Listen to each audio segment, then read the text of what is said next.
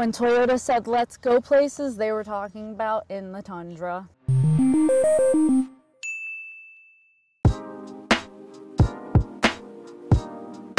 What's up guys, Amanda from MotorBiscuit here, and this week we have the 2023 Toyota Tundra Capstone with the iForce Max hybrid engine.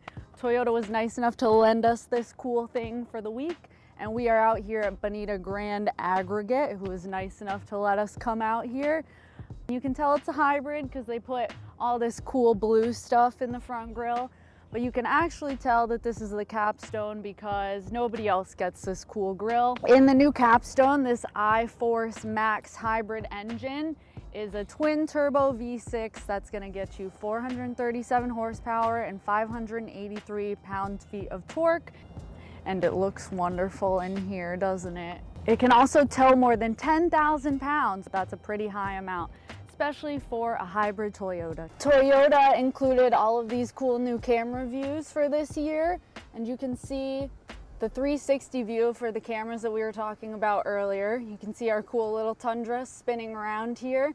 There's cameras underneath both of the mirrors, and then the backup camera here, I don't know if you can see it, but that's also a camera. So no matter where you're backing out of, you can probably see everything. I've found it very helpful for turning around in my neighborhood.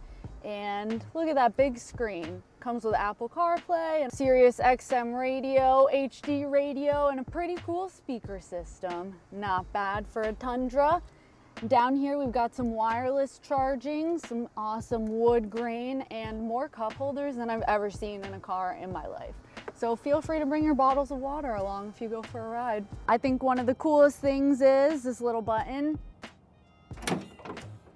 Look at that! It's got a step. Oh, we can get up in here. It's got all kinds of lights on either side. Got some cool plugs for whatever you might need.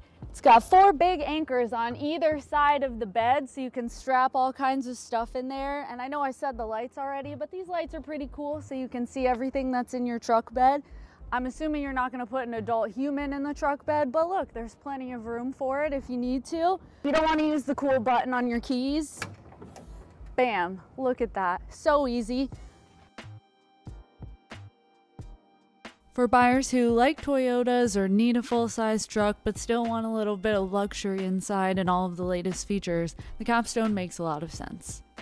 There are a lot of trucks on the market in 2023, and Toyota had to do something different with the Capstone in order to captivate the audience that might be looking elsewhere, and really, the Capstone does that. Some people might find the Capstone a little hard to park, and I agree as someone that drives a sedan, but there are so many cameras on the outside that you can use with the 360 view that make it a lot easier to park and see what's in front of you and behind you when you're pulling out of a tight space.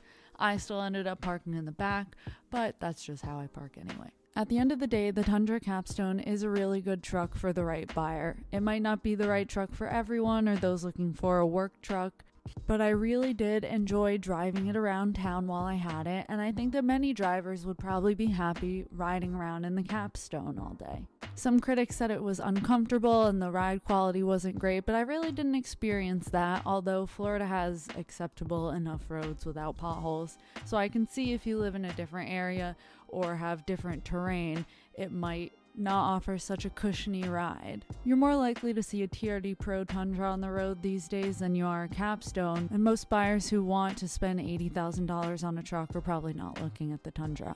I, however, think that they should look at the Tundra because it was a lot of fun. I would be happy to drive this truck around on a daily basis as my daily driver, and I would be happy to take it on a road trip since it has so many cup holders. Thanks for watching us on MotorBiscuit today. If you guys have any questions about the Tundra or anything else, feel free to leave us a comment. We'll get back to you, but thanks to Toyota for sending us this super cool Tundra, and thanks for watching, guys.